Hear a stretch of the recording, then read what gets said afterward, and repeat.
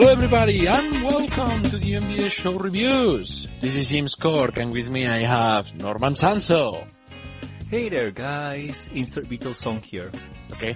And Mad Munchkin. Yay! I am very scared but glad to be here. Or something. And awesome brony reviewer Silver-Quill. This setup not perfect, I destroy. Rah, rah, rah, rah, rah. Oh no. Ah, great. We have it all. Now that the relationships are broken with the city of Griffinstone. Great. Brilliant. Diplomatic failure. This is just like what happened at Pakistan. Oh my god. What? And today we are reviewing episode 11 of season 5. Overall episode number 102, titled Party Pooped, written by newcomer Nick Confalone, with storyboard by Sabrina Alberghetti and Nicole Wan, and story by Jason Thiessen and Jim Miller. In this episode, after an important summit with visiting Jax goes wrong, Pinkie Pie embarks on a journey to the Jax homeland, that is Jakistan, to save Equestria's relationships with them. I'm gonna jump right ahead and ask you guys for your opinions, and of course we're gonna go inverted alphabetical order. So, Silver, what do you make of this episode? This episode was not perfect. Oh, I already made that joke. Yeah. We start well. It's too bad. It's multiple applications. Mm-hmm. This episode's funny because, well, funny weird, not funny haha. Though it's also funny haha. It's weird because it's asking you to take some things really seriously and other things not so much. With the yaks, you're supposed to take to heart that, if this doesn't go well, they could start a war and it'd be this awful thing, and we really want to win their friendship. And I watch how these guys behave and I think, no, I want to see Celestia crush these things. I want to see the glorious pony army trample and push them back to the frozen north where they will remain forever forgotten. Because the top three representatives, oy, thank goodness for that little, helpful yak, because that adorableness gives some hope for the future.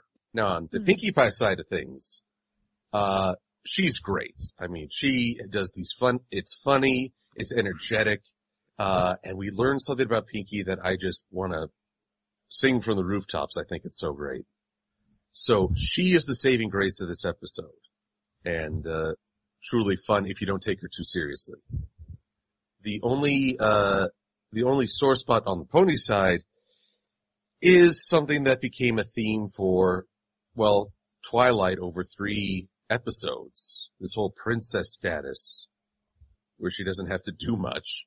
She'll get the credit, but I really wish she had shared the praise herself, even though Celestia knew who to thank. So, what about you, Norman? What do you think of it?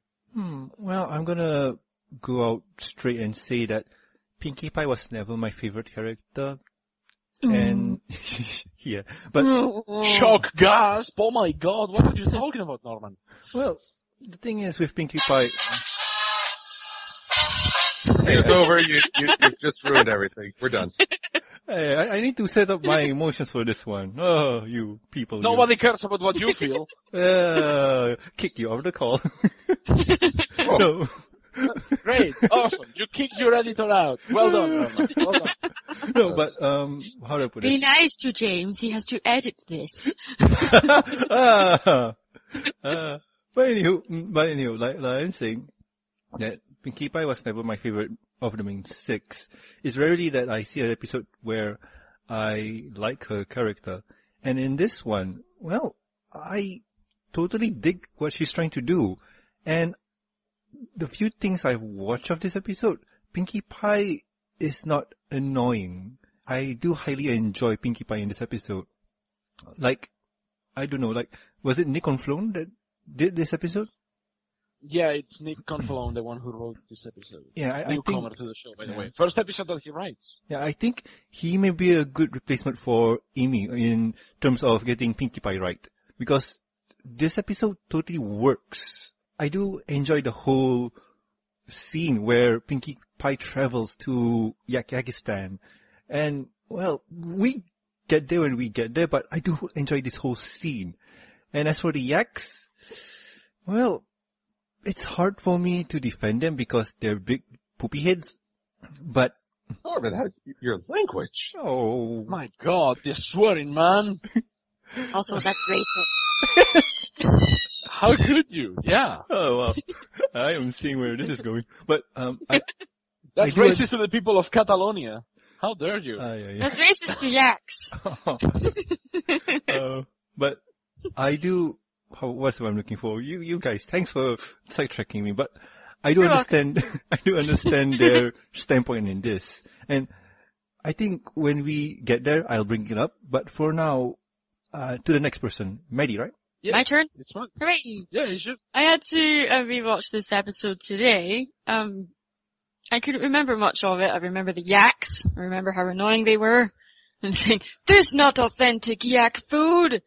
I'm like, well, yeah, obviously you're not in Yakistan, and, you know, I'm like, why do you want to be friends with these brutes that are basically wrecking your kingdom? Like, the first thing they do is wreck the inside of Twilight's castle.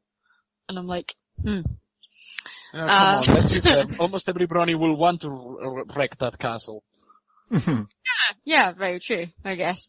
But, yeah, being a Pinkie Pie episode, this is probably the episode where Pinkie Pie is under the most pressure. It's like, this party will stop a war! No pressure, Pinkie. Okay. Oh, fantastic. Pinkie Pie is my favorite character out of the whole show, because she is just so, impulsive and, probably the most authentic out of all the characters, like, but in this episode, she has to kind of put on a brave face and pretend, yes, I am going to get this done right and not going to let anybody down. And, you know, she goes off on this crazy adventure to Yakistan and, you know, joins this band which falls apart and, you know, all this kind of things. And it was all in the space of an afternoon. And I'm like, this is Pinkie Pie logic.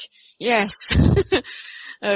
You can, you know, bend the laws a little bit when you use a character like Pinkie Pie, which is, it's like, is this stuff true? Did it really happen? Or is it all in her head? Maybe a mixture of both. I don't know. But either way, it's still awesome to watch anyway.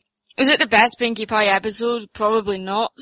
But it wasn't bad. It was just the whole, relationship between relationship is the wrong word, but the, interaction between the yaks and the ponies was just really weird to me. Like, nothing was right, you know, not everything. They just, instead of saying, no, this isn't right, you know, complaining about it, no, they just broke it. If it's not broke, don't fix it. It was just a very confusing episode for various reasons, and I think I only enjoyed it because it was a Pinkie Pie episode, which kind of clouds my judgment a bit, I guess. Yeah, I guess it's my turn now to talk about what I think of the episode. Mm-hmm. I think this is the most forgettable episode I have watched in a while. Of almost anything. I had to rewatch it twice before doing the review today. And I really don't know why. I kind of subscribe to all of your guys' points of view. But there is one thing that you kept saying about Pinkie Pie being at her best on this episode, or Pinkie Pie being good on this episode, or like not her being annoying, not her being over the top. The one thing that happens in this show is that when the episode focuses around Pinkie Pie, she's the best. She is the absolute best. She's the most likable, she's the most helpful, she's the most resourceful, she's the best. But when the episode is not about her, there is a high possibility of Pinkie Pie being used just as a tool to move the plot forward. I mean, I'm thinking on Philip and Illy. Does anybody remember that episode?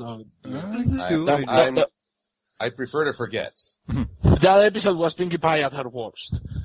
And that usually happens when she's not the focus. When she's the focus, fine. And yeah, she was good in this one. But my God, is it like not memorable at all? Like, I watched it on the release date, and the only thing on release day, and the only thing I remembered from it was Twilight Sparkle is afraid of quesadillas. That's the only thing I remembered. Nothing else. I was like, did I watch an episode today? It doesn't matter. Probably nothing. Why do I have the feeling that Twilight will be scared of quesadillas? I don't know why. So, yeah, to me, this is, I'm not saying that that's because the episode is bad or anything, but it's so uneventful. Especially because they render the journey that Pinky does to Kazakhstan in life. They render it completely meaningless. Okay, let's be fair, a fairly funny, visual joke, but, like, why spending half of the episode going there if you're just gonna pull the string and get it out of there? I don't get it. I actually agree with Maddie. It's a very confusing episode. But, let's talk about it. Shall we go scene by scene or shall we talk about theme? I'm inclined to talk about theme because if we go scene by scene, we'll be here until next week. Okay. I agree. Yeah. Well, can I start off with this because I don't know. I mean, to me, I'm getting the feeling that you guys don't see what I see in the yaks for this one because to me, let's just say, can I go first or do we go by alphabetical order? I don't know about you, Norman, but what I see is a perfect metaphor to the Sonic fandom, but okay. Oh, that's just low blow, man. Low blow. Yeah, it's not fair for the Jacks. You're absolutely right. It's a logo. I shouldn't be doing that. Shots fired. Oh boy. But yeah, let's go in alphabetical order. All Let's talk about the Jacks, which seems to be one of the biggest issues for some of us here in this group. I'm not going to point any fingers. But yeah, I mean, what's with the Jacks that you don't like so much, Silver? Why do they bother you so much? Let's first. You want to point fingers? Here, I'll point fingers. This is a radio show, so I can't really emphasize this point, but. I can imagine you pointing claws at me. It's fine. I'm pointing at my DVD shelf right now. It's really pointless. Okay. I'm pointing at my Finding Nemo poster right now. It's pointless as well. Okay, so first things first, the yaks are led by a prince in a show aimed at a female audience. You see where this is going right away. Let's tally up the number of princes we've had so far. We have had Prince Blueblood. What a treasure. Prince Shining by Marriage Armor, who cries at weddings, and now Prince Yak What's-His-Face, because he doesn't even really warrant a name in my book, who throws tantrums and blows stuff up. And I just think, oh God, one day there might actually be a prince who's worth his salt. One day, probably. But probably not. Series finale. So there's the first warning sign. And it's like, the moment the prince said, we throw tantrum if everything not perfect, I thought, oh God, the joke hasn't even happened and it's already old. I've been combing TV tropes trying to find the right term for this, but I've seen this in so many episodes, shows. A visiting representative, some bigwig comes over and everyone is bending over backwards to extend all the accommodations and he's acting like a complete jerk. And I always think in those, you're representing your nation. You have to give a little in this situation. That's just good diplomacy. How can you be so stupid? Stop being stupid. And yet, here we have, the show follows the rule of threes with the yaks. They have to destroy at least 3 homesteads. And all I could think is, you know what? Blessings on Twilight for trying to make friends with these guys. People criticized in the wake of this episode that Twilight didn't do anything. Not true. She set this up. She reached out. She overcame 100 moons separation or some indeterminate length of time. The problem is she fumbled the ball during the event, which we'll get into that. But as I watch these guys and see how they behave, all I could think is, you know what? Let them go to war. As I've already said, I want to see Celestia curb stomp a nation. And she will. They watch the comic out there. But, no, you see, if you do that, then you're gonna have the Jacks doing their own holy war, and then Celestia is gonna have to take a lot of prisoners of war, create one Nemo and all those things. So I don't think it's a good idea. No. If they go to war, things can get pretty muddled. Look, I hear the moon is lovely this time of year, and a yak colony far, far away on the moon would be simply divine. The little yak that Pinky met, that one little bundle of adorableness that doesn't talk, is the saving grace of the Yak Kingdom. Therein lies their future. Someone who's actually friendly, waves hello, and looks cute. Don't grow up to be like your prince. That's all I can ask.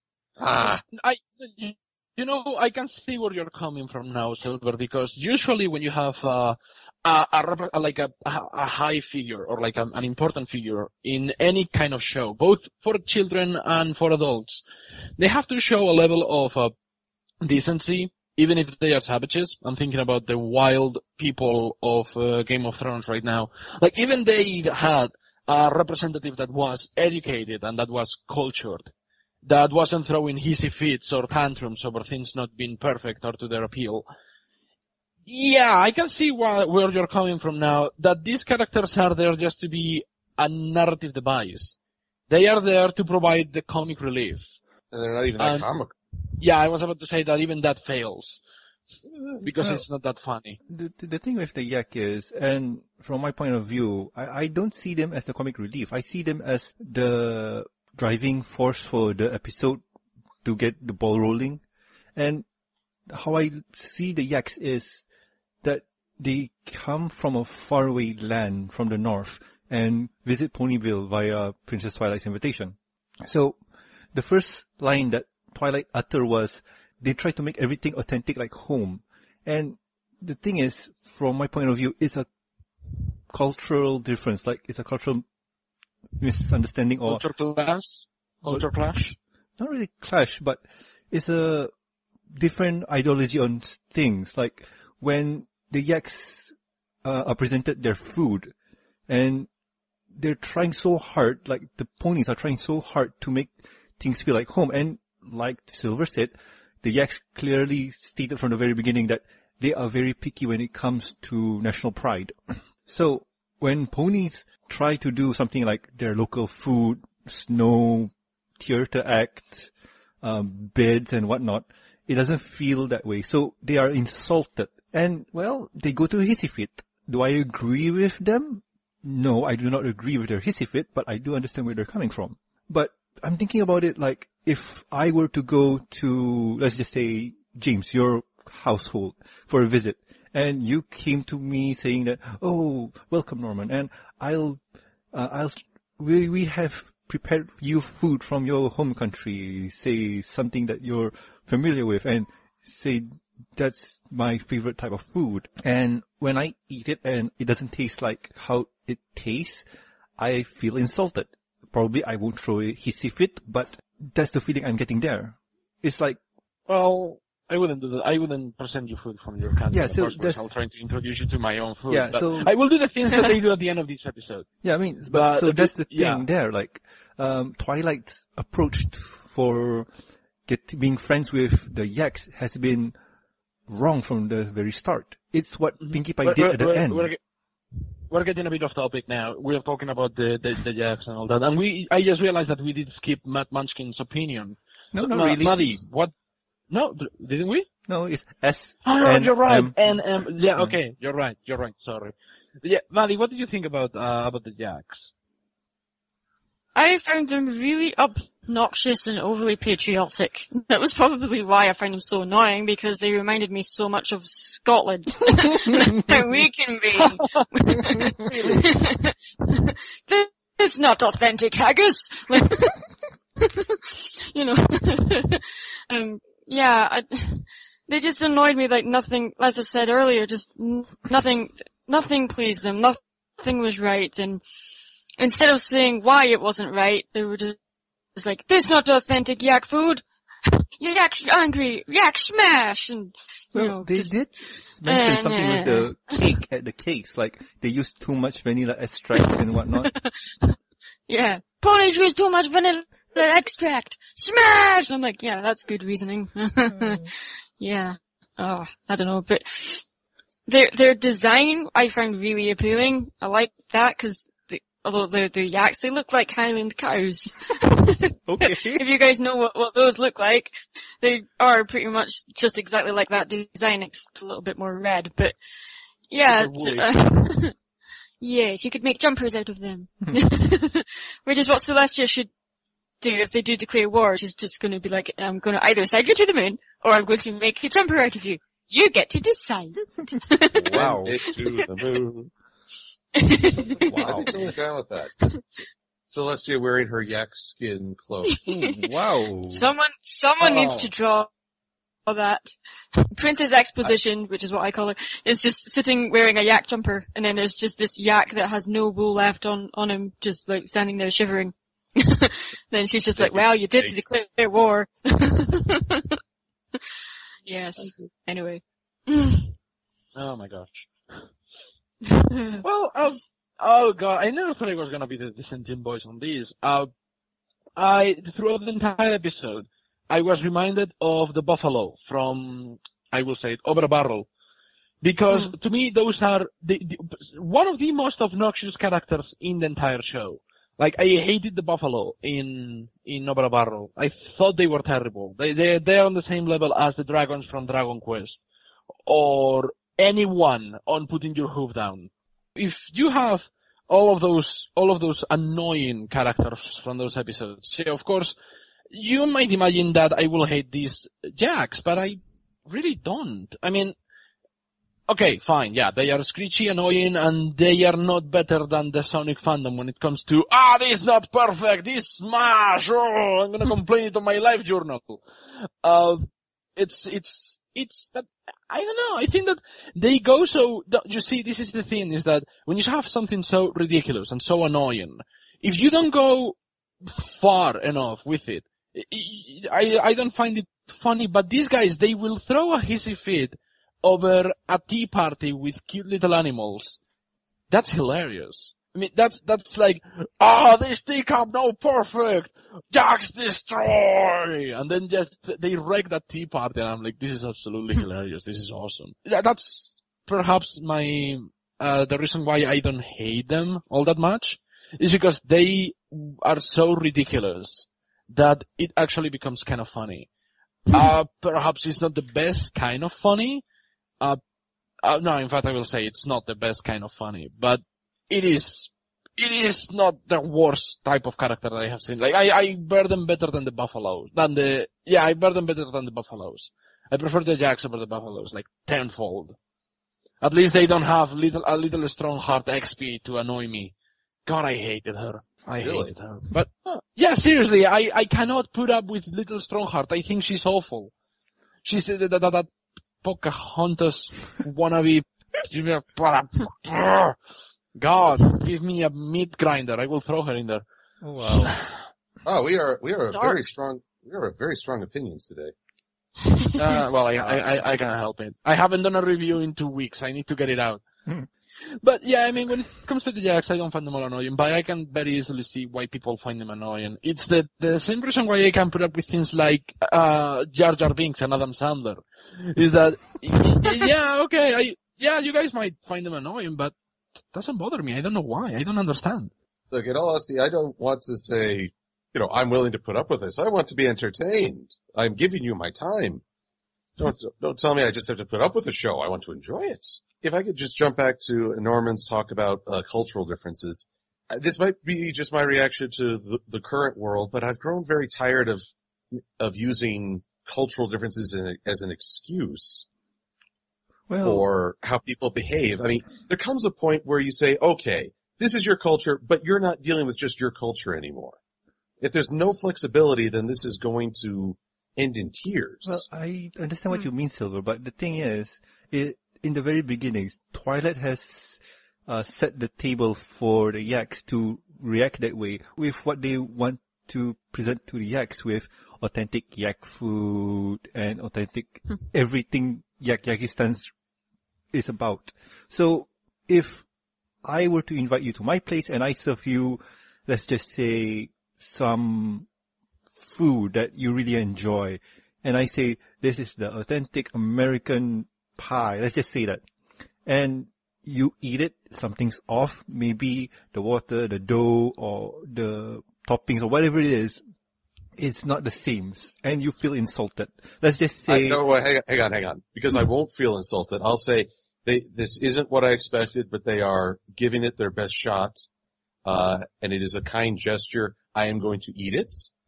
If maybe I'll make a comment on a way to improve it in the future, but by God, I'm not going to attack. that's because I'm not psychotic. Well, Well, I am, but you know, your average Joe. But the No, other but thing, Silver, you see, is that if you were like that, if every world leader was like that, then the word conflict will be scratched from the dictionary. I mean, I'm pretty sure that wars have been started for smaller reasons, and alliances have been broken for pettiest complaints than, oh, this food no perfect. well, you also have to remember that the Yak's characteristic here are keen to barbarians. So, Yeah. barbarians are... And weren't they the bestest friends ever? Well, I don't know. I mean, Conan was awesome. Conan was a tool. Conan was yeah, he was. But still... Conan, to quote Discworld, the definition of a hero by Conan standards is he does whatever he wants. He's Which chaotic neutral. Sounds great to us, but then try to have him come into town and pick up after he's killed half the populace and stolen all your stuff. Chaotic neutral, mind you. No, he's not chaotic Thank you. neutral. He's lawful neutral, if anything. We're not going to talk about alignments in Dungeons and Dragons. We're talking about culture clash. And I think that oh god, it sounds like I am almost kissing up to Silver, but I am agreeing with everything he's saying, is that there comes a point that you can use culture clash in your story before it turns into a tired, exhausted resource. And at this point, with this TV show, it is. Like, the characters are too smart to do something so stupid. And when it comes to culture class, this is kind of like inexcusable. It's like, yeah, okay, fine. This is not how it should go. Or this character shouldn't be acting like this. Like, wrecking and destroying everything. What is this? Like, it's, at times it sounds like they're about to start a WWE match, a SmackDown thing, whatever. It's like, this is so ridiculous. Oh, Hogan. There was no, build up, like, tension or anything. It was just like, they just snapped right away with the first thing that was placed in front of them that they weren't happy with. That was like, it would have been more interesting to me if the Yaks were kind of trying their best to hold back their rage, and then it was building up, and the main six they were seeing it happening in front of them and were trying their best to prevent it, but instead the Yaks just went crazy over everything, and then the main six were just standing there just watching them wreck their town. I'm like, do something about it! Don't just stand there and watch them wreck the joint, like. This Yeah. just came up in my mind. Like, okay, we got a prince here. What if he's the Yak's rendition of Prince Blueblood? Then I demand that the little yak be Prince, not Blue Blood. I don't have a positive prince to point towards. Prince not But Well, then again, applying real life logic to this cartoon might not be the best of the ideas, but when when logic gets in the way, I mean, kids nowadays don't okay, I'm gonna sound really, really terrible now, but kids are smart. Kids aren't stupid. They are not dumb. They will question things. They will think about things. They will analyze things, sometimes even more so than adults. Yeah. And when they are watching something, they will definitely ask these kinds of questions. So the message that you are sending with this episode, it's very much, these characters from other cultures, if you try to please them with their culture and you get it wrong, they are going to get really mad about it and they might throw you into an armor warfare. That's probably the problem with this. I mean, the moral of this episode, I think it's a very good moral, but it's given in extremes. And people know that only Sith deal in absolutes. Sorry, we're touching off on all these things that just haunt me. But, to back up to the show, I'm sorry to interrupt, but I just want to raise the point, applying real world logic. Applying real world logic to this. Obviously, a cartoon of pastel colored ponies. This part, they're asking us to treat very seriously as a legitimate threat. And I think when you ask your audience to treat something with seriousness, they're going to look at it very seriously and critically. And yeah, maybe a little bit more of the logic is going to come in with the Yaks than it is with what they're going to do with Pinky throughout the episode, where it's not asking you to take it too seriously. Her quest is important, her methods are comical. So it's sort of that dialogue between the writers and the audience, almost like a code. We're asking you to take this seriously because it's really important. And I'm saying back, I can't take this seriously. I want these guys to be crushed. You know what? Celestia can have the day off. Let Luna crush them. a never-ending nightmare. Sister, the Yaks are annoying me again. Okay, Celestia. I'll go and do all the dirty work as usual. So we should definitely stop talking about the Jacks and talk about the one character that we actually seem to all enjoy in this episode, which is Pinkie Pie. Yay! And how her actions, how she works so hard to get these guys happy. Because, I mean, she's in every scene in this episode that has to do with the Jacks trying to be happy before she goes on her epic adventure. So what makes Pinkie Pie such a good character in this episode, and by extension all the episodes that focus around her? Because that's a fascinating question that I never managed to find an answer for. Like, what makes, because you know how sometimes this show, they will have good episodes focus on a character or another, like Hurricane Fluttershy is a great Fluttershy episode, but Putting Your Hoof Down is a terrible Fluttershy episode. So it's not that when the character is the focus, is the character at its best, except with Pinkie Pie. So what is with her that makes her the best when she's the focus? I think it's like, Silver? No, go ahead. I was going to say inverted alphabetical order. So yeah, always assume that you have the turn of words, Silver. You always do. I like to try and turn a phrase. I think it has to do with the fact that in a lot of episodes where Pinkie isn't the focus, she's treated as just a side gag. She makes the funny jokes, she has the funny expressions, or just acts silly. So she's more of a spectacle than a story contributor. And I think we were supposed to laugh at her antics in Philly Vanilli. Unfortunately, they just came across as mean-spirited. Because when someone's crying, you don't keep making the same joke. Isn't that right, Mad keeps calling me a pigeon, Munchkin? I don't know. I don't know what you're talking about. I'm very sensitive. No idea.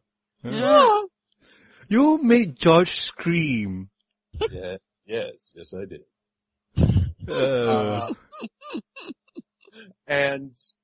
But when it's a Pinkie Pie focused episode, when she suddenly has a goal in front of her, and that goal is to make others smile and be happy, she's like at her finest. She is this wonderful, outgoing, emotionally supportive character that, I'm sorry, if you can't root for her just a little, then you're a mean one, Mr. Grinch. But that is absolutely right. But it's weird. I mean, it's only with her that this happens. Like, maybe because the writing is so careful. How to put this thing? From my point of view, it comes down to a few aspects. The biggest one is the writer for this one. And for Nick here, being his first writing gig in the show and handling a tough character like Pinkie Pie, it's not easy. And he did really well on this one to write Pinkie Pie as a likable character. And I'm looking forward for his future writing with the show. Like, I want to see what he does with another character, and Pinkie's behind as the sub-character.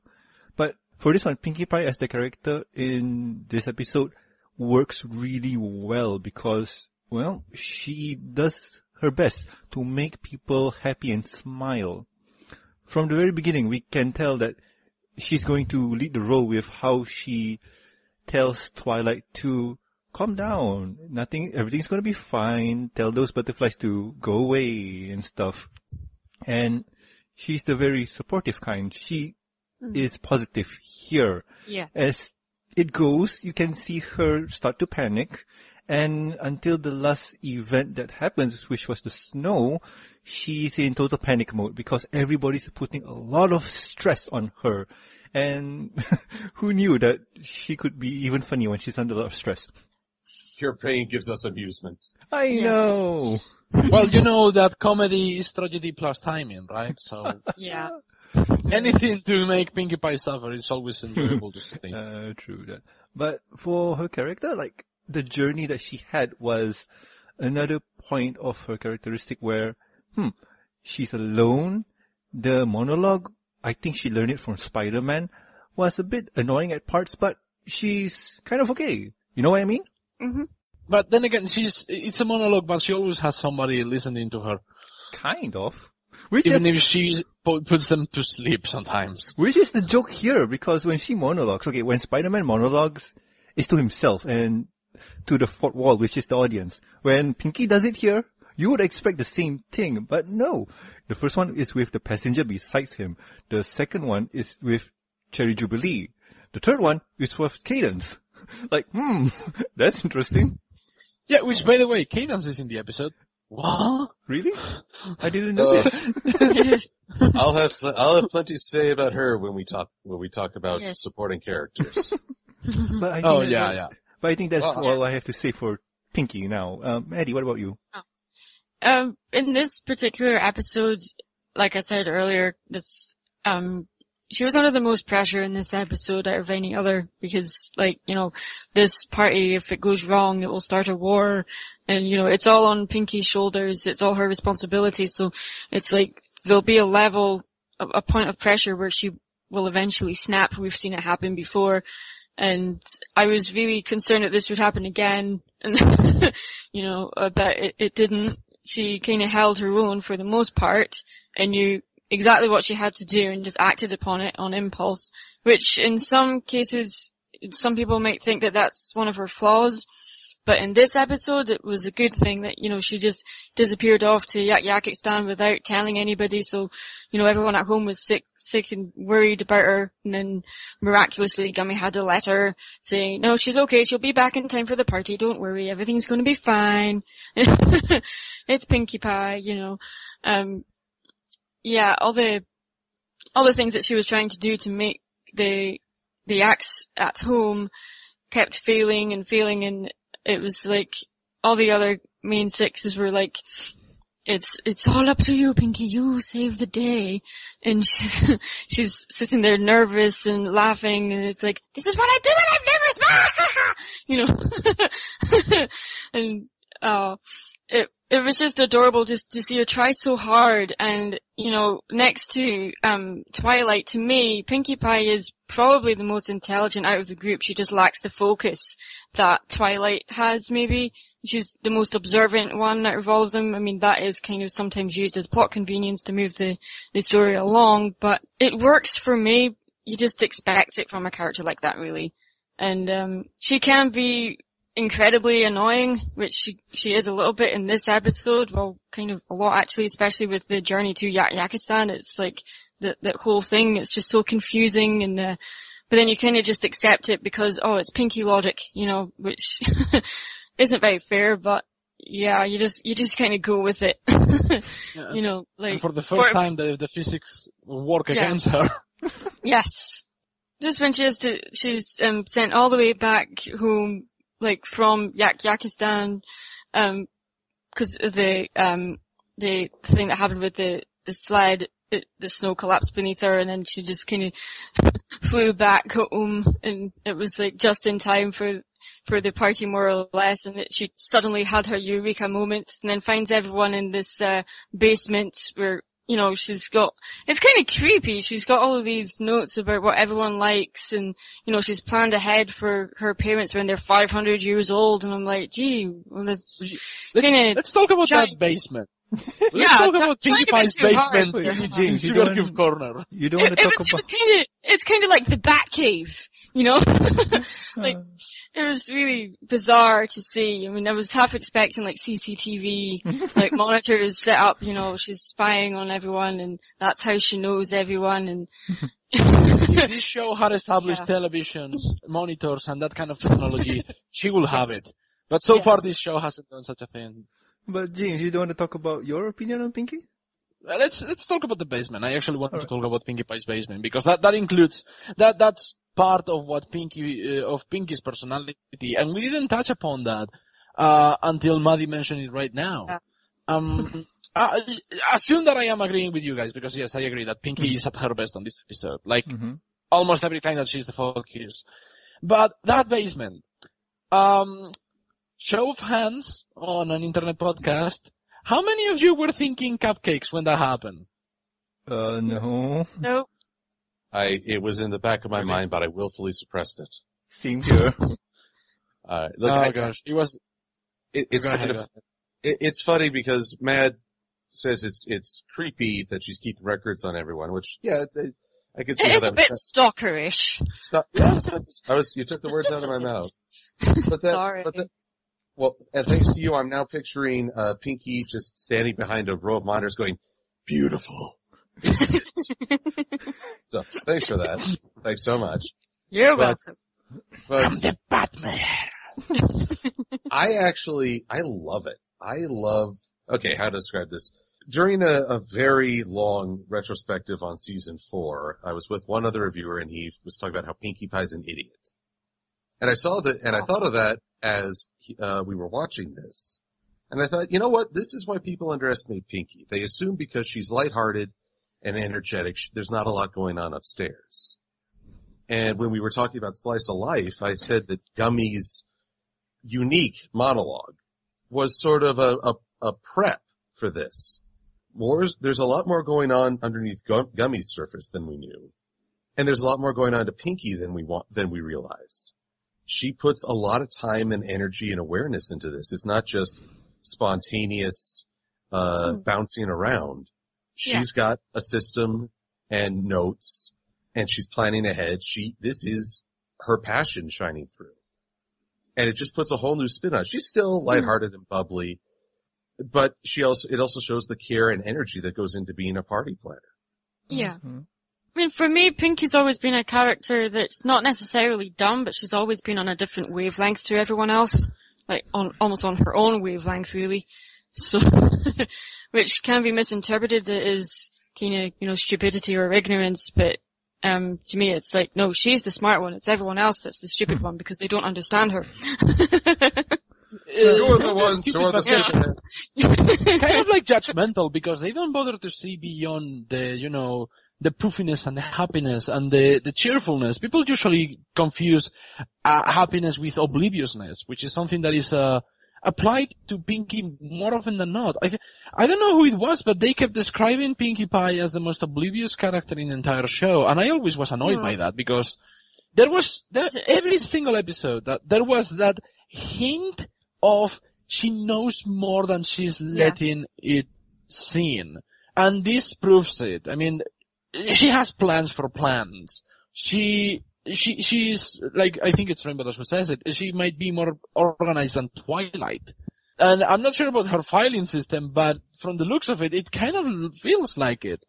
Because the way that Pinkie plans things and all that, there is no way that could have been just randomly organized.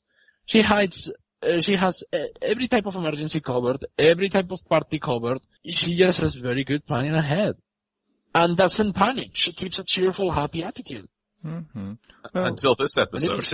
Yeah. But even in this episode when she's worried and panicking, she knows exactly what she has to do, which is go to Tajikistan and go get something from there. Mm-hmm. However, that's not the solution to the problem because you cannot always go to that country of the country of origin to get what the person wants. Mm-hmm. There is always a way around things. There is not just one solution to one problem. There are several. Mm-hmm. And well, that was one. It failed, so they went for another one. And well, in this episode, like the basement, especially the basement here, it opens up a lot of Pinkie's mindset or the way Pinkie thinks. Because like before, we always thought she was random and she was oblivious or a whole other slew of words you can use for her. In about time, she has emergencies for almost everything, like ball, eye patch, other stuff. And if we didn't look at this episode, if we look at the episode by itself, it's just Pinkie being random. But once we look at this episode, it's her planning ahead. Like she has the answers for almost everything.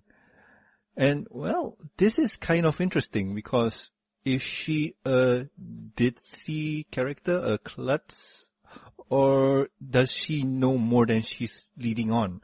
Because, well, the way I'm looking here is with especially the list that she has for Twilight, like red balloons, dancing, vanilla ice cream, and hates quesadillas. Or afraid of quesadillas. Like, those things, when you think about it, all those intimate details, those can't be gathered in one sitting. Those things, well, it takes time to study, which brings up the question of, is she smarter than Twilight? Or are they on a different wavelength? I don't think you can simply say, oh, one's smarter than the other. They have very different styles, and those styles will work very differently depending on the situation. Pinky is a party planner I'd want to have on hand for an event, but I wouldn't want her running the nation as Twilight is supposed to. This is Pinky's strength. It's a very selective strength. And Twilight learns about everything she can. I mean, you put a topic in front of her and she'll eat it up. Pinky, the only thing she'll eat up are the confectionaries. Well, I do need to remind you guys that Pinky was the only one that read the facts on the yaks before they came. And also, she was the one that read up on Twilight's note for Griffinstone. Mm-hmm. So, with that there, like, she cares about what others want. We can say that this season so far is painting Pinkie Pie as a more attentive, a bit less oblivious, more intelligent character than she has been presented as in the previous seasons. Like, can you imagine season 1 Pinkie Pie doing this kind of thing? No. No, you wouldn't. You would think Pinkie Pie will just keep throwing pies at the jacks until she just runs them out. And then you will have a war. That's what Pinkie Pie season 1 will do. This Pinkie Pie is a lot smarter than that. Now you see, if someone had accidentally thrown a pie in the yak's face, if that had gotten this whole thing started, I would be like, okay, yeah, that's kind of an offense. You've just been humiliated. Yeah, that's well, considering that in Over a Barrel they use pies as weapons, you can actually say that it could have been like an assassination attempt, kind of like President Kennedy has been shot. It's like same thing with this. It'll be like, oh no, international conflict. Well, when the equivalent of bullets in Equestria are apple pies, which is weird, they eat their own ammunition. I don't get it. That's like you start to eating a bombshell or something like that. Then, yeah, that would have been a bad idea, but this is kind of like being more diplomatic than some diplomats are in the real world. Like at this point, they will be going to the United Nations building to declare war to another country. Thankfully, they don't have to do that. That's for Pinkie Pie as a character. Now, we have to talk about the supporting cast, and that I will say that that also includes the rest of the main 6, because even though they are there, they are barely on this episode because it's a Pinkie Pie episode, of course. Mm-hmm. So except for Twilight, of course. Okay. So, yeah, supporting cast. What about these guys? I realize I have sounded like I'm on such a warpath with this episode. I did have fun. It kind of does sound like you have a bone to pick with it, yes. I have a bone to pick with the yaks primarily. Pinky, I adore her. But the supporting cast, I agree, the most of the main 6, they're present. They have some fun liners, but, really they're not standouts. The big supporting character for me is Twilight, who, again, when people say she didn't do anything this episode, no, she helped get the ball rolling. She set this up. And we learned some adorable things about her fear of quesadillas, her pride that Pinky not beat her at organization. Heavens. But the two things, one, I'm glad she acknowledged that she was putting pressure on Pinky. And this ties into Princess Spike and this episode and maybe even, Amending Fences when we get to it. There's this trend I've noticed that the princesses remain blameless when things go wrong, but receive the praise when they go right. Cadence in games ponies play.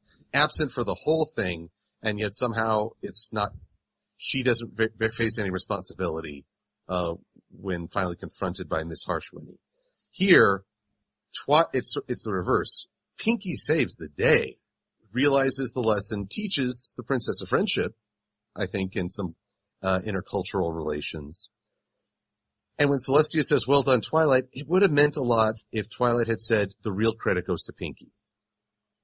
It's like she's receiving the praise, but in humility, she's passing it on to the one who truly earned it. Twilight got this started, but she folded when things got tough. And I was sorry to see that. Now, Celestia, next supporting character, she knows. She gives that knowing smile and praise to Pinkie. It just would have meant more if Pinkie had, if Twilight had praised her friend.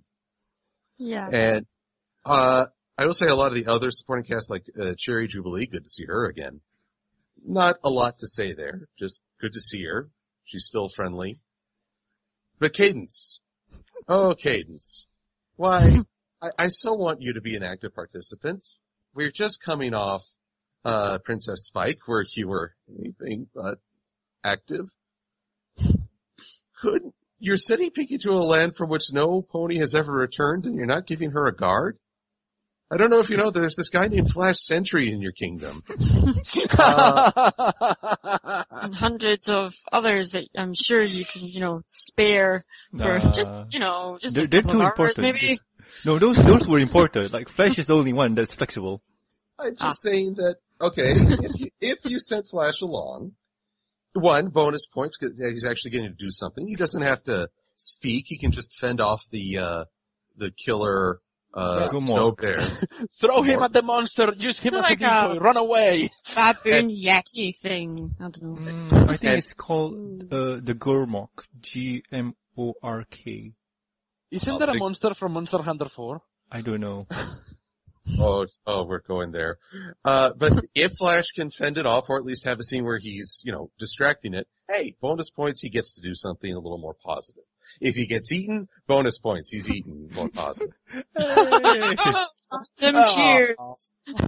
Yes, it will never get old. But I just like, what? How could you send one of the 6 great defenders in the land off without a guard and just saying, oh, good luck?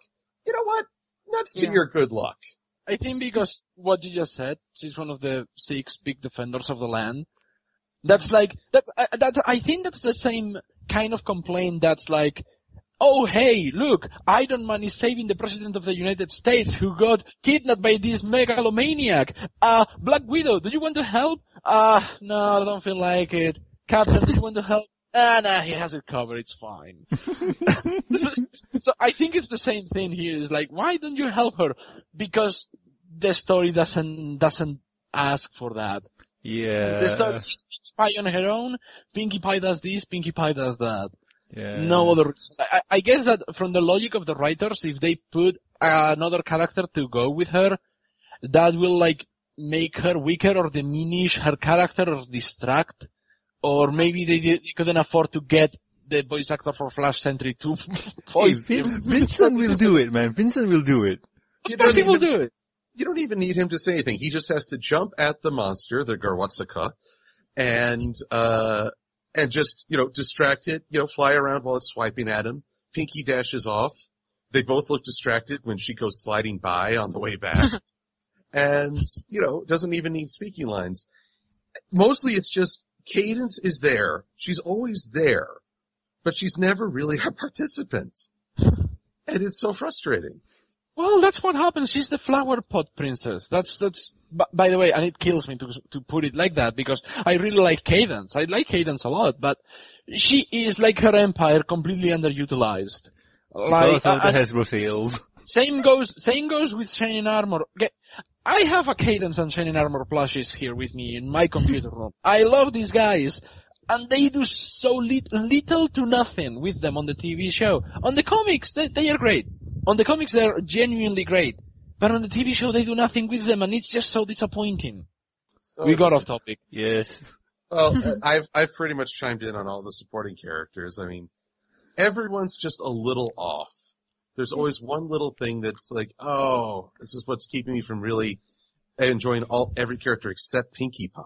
I mean, I don't know. For me, when it comes to the supporting cast in the show, the main 6 here were pretty okay. I mean, nothing out of the blue which comes to mind except a few scenes. Like, Twilight did an awesome job with what she was given in this role here. And Applejack, I don't know, most of the few things I see that stands out to me is just Twilight and Fluttershy. Like, Fluttershy's line is like, so do we climb up the slide or what?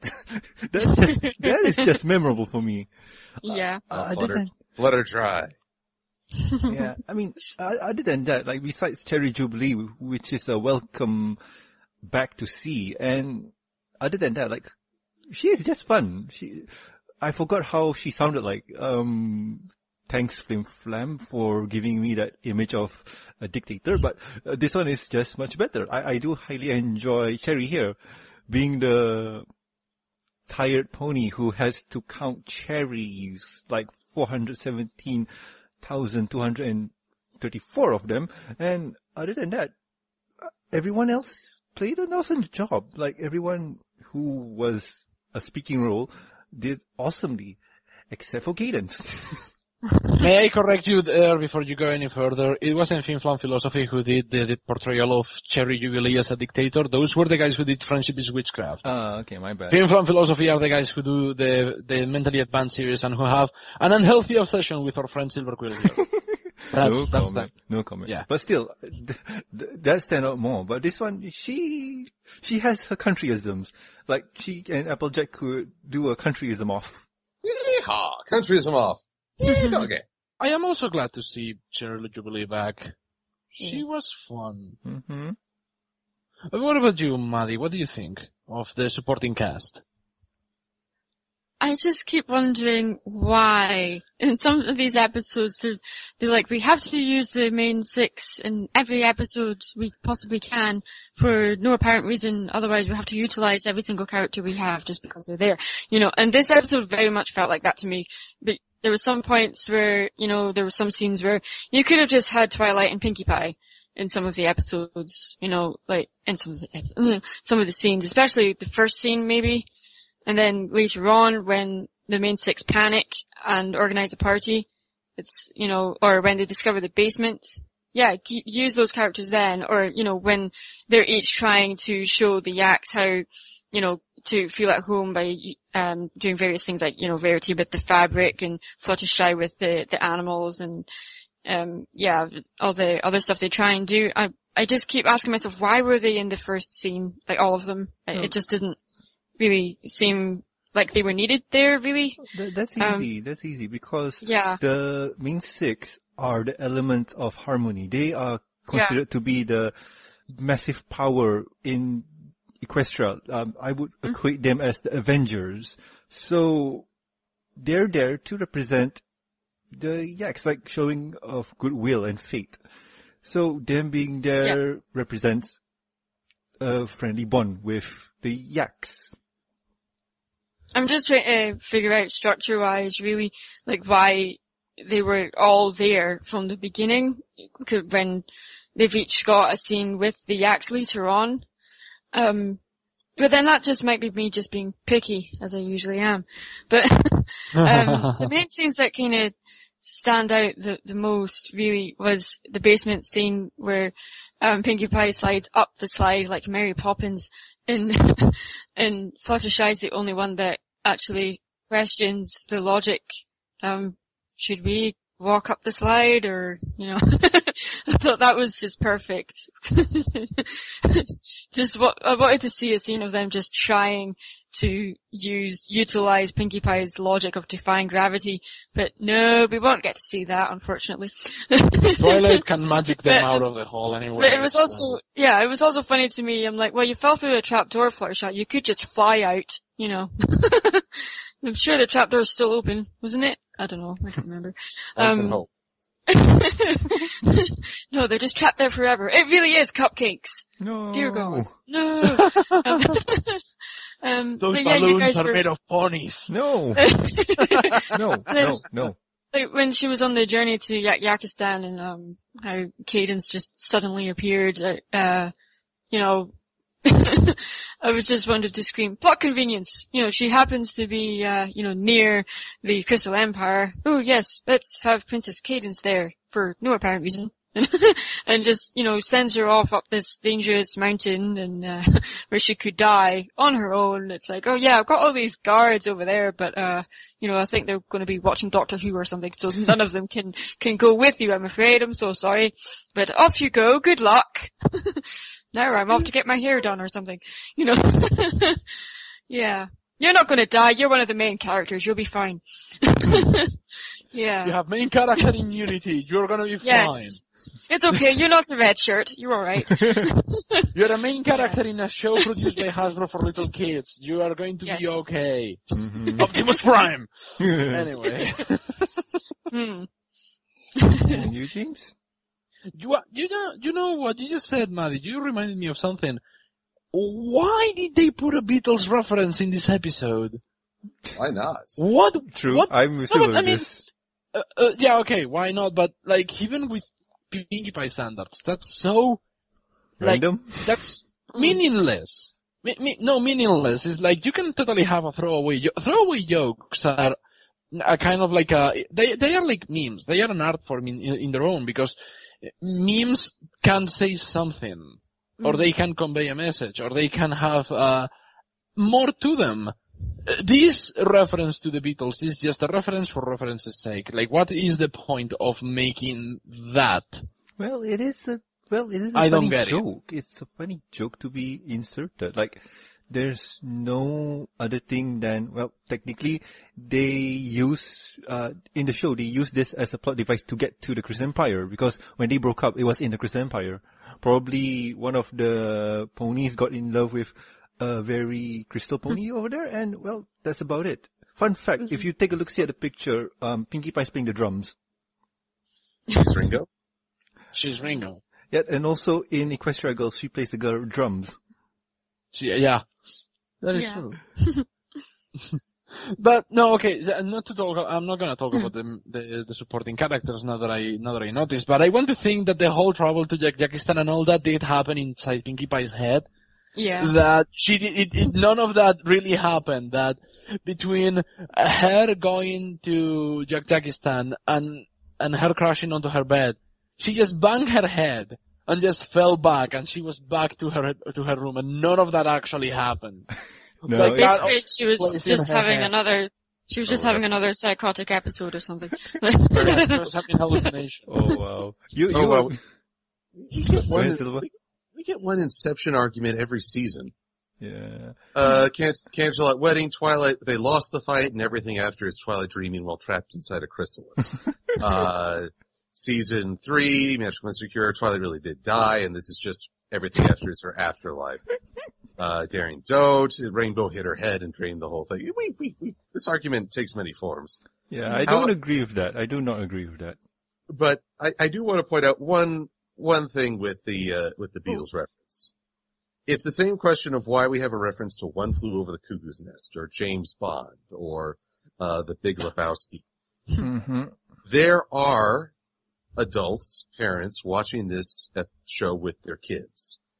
And while the parents themselves may not be bronies, they don't want to be bored or rolling their eyes at this show. So I think the staff wisely puts in some references for older people to just enjoy and say, hey, I recognize that. And so suddenly you're entertaining both audiences, because as Walt Disney once said, if you only aim at kids, you're dead. Mm-hmm. So, Well, I think that's the real reason for a Beatles reference.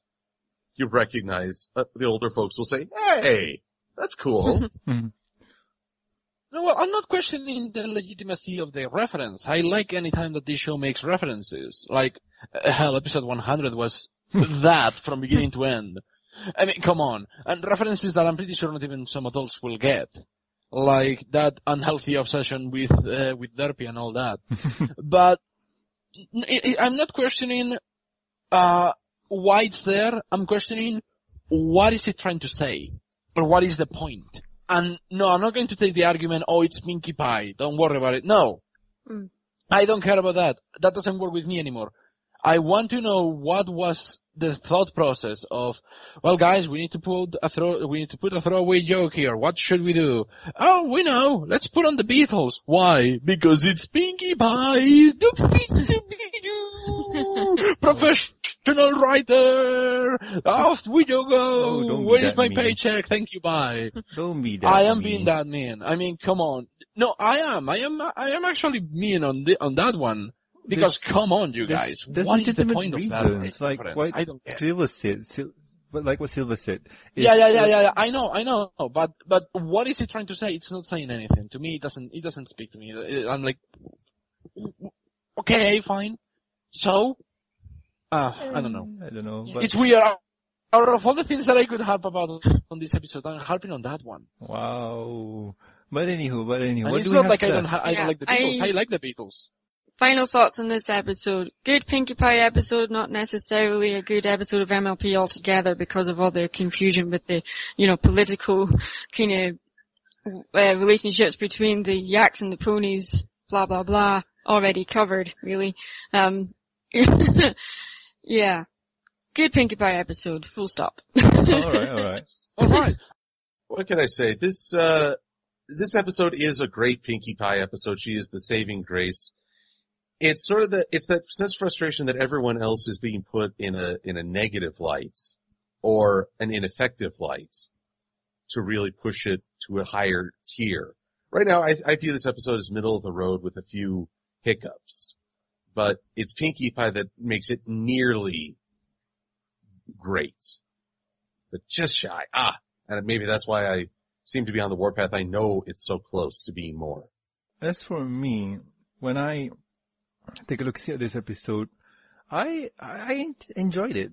It's, how do I put it? It's like the whole tirade of the yaks that you guys have or had was kind of understandable, but I see a different point of view in my eyes because of how I'm guessing where I'm born and how I live my life is more conservative, and I do see this kind of people sometimes, and well, I can relate, and I do see their narrow-minded point of view. And well, I'm not saying that it's wrong, but it does make an annoying character. Other than that, Pinkie Pie is awesome. The main 6 or the main 5 here, not used to their fullest potential, but they're memorable. The most memorable one is Fluttershy. Other than that, other characters like the background characters like Cherry Jubilee, Mrs. Cake, and I think those are the only 2 lines, right? Oh, there's also Cadence, yes. They did a pretty good job. Cadence could have done more, but hey, I'm not complaining. I do highly enjoy this episode. And James, what about you, man? Completely the opposite. I mean, okay, thinking about it, it's not a bad episode, and even the Jacks didn't annoy me all that much, but it's just not, it doesn't stick. It doesn't stay here. Doesn't get to my memory. I'm sorry, but it is still as forgettable as when I first watched it. Doesn't stick with me. So yeah, it's a forgettable episode. It's not a bad episode. It's well done, competently done. It's I guess it's better first episode, than, for a new writer than the Mysterious Murder Will. Hell, my gosh. Anything is better than that episode, when it comes to debuts. But it's just not my type. And it kills me because Pinkie Pie is awesome. I do love a couple of the one-liners like the quesadillas thing and hell, oh, we don't like this, Jack Smash! Even that can get a chuckle out of me. But there's really nothing else. It's forgettable at worst, average at best. I will say middle of the road as well. Yeah. Most definitely. Definitely I thought Princess Spike would be the lowest point of the season. It kind of still is, but this one is right next to it. Oh no. Mm-hmm. But anyway, yes. James, what's next week's review going to be? We are going to be reviewing not an episode of the show, but a comic. We're going to be reviewing Friends Forever issue number 15, starring Applejack and Mayor Mare, written by Bobby Curnow, with art by Brenda Hickey and colors by Heather Breckel. But that will be a story for another time. Well, thank you guys so much for... Oh, what? What is it, Norman? I just need to add in that to you audience out there who are listening to this, do comment down because I do read your comments and I do interact with you guys.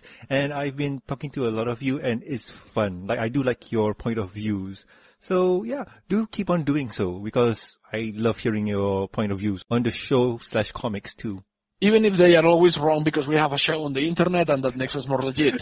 No, Nah. don't do that. And I get double featured, so I'm doubly right.